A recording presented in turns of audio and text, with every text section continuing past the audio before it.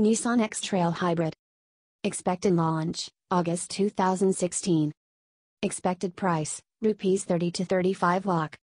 Earlier shown at the 2016 Auto Expo, the Nissan X-Trail Hybrid is on its way to the showrooms here in India.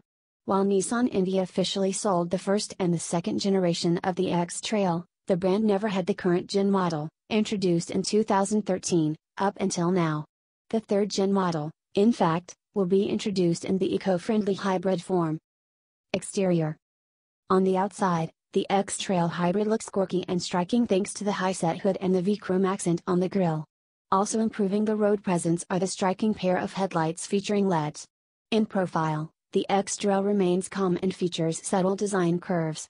The delicately flared wheel arches and minimal cladding all around lend a very functional look to this car.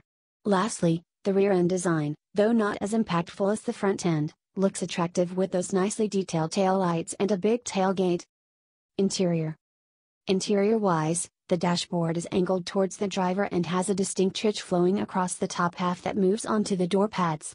The unique-looking three-spoke steering wheel gets a silver accent which matches those on the center console and the door pads. Engine and gearbox. The India-bound X-Trail is all about its clever drivetrain. There's a 2-liter, inline 4-cylinder petrol engine paired to a 31 kW electric motor for a total power output of around 180 bhp. All that power is sent to the road via Nissan's dual clutch control. This hybrid arrangement is available in Nissan's front-engine, front-wheel drive cars only, which means the forthcoming X-Trail Hybrid will not feature all-wheel drive.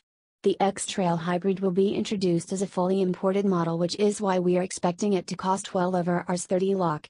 Now, even though that is expensive, buyers would be pleased to know there is nothing quite like the X-Trail Hybrid, as it's the first ever luxury hybrid crossover to be sold in India.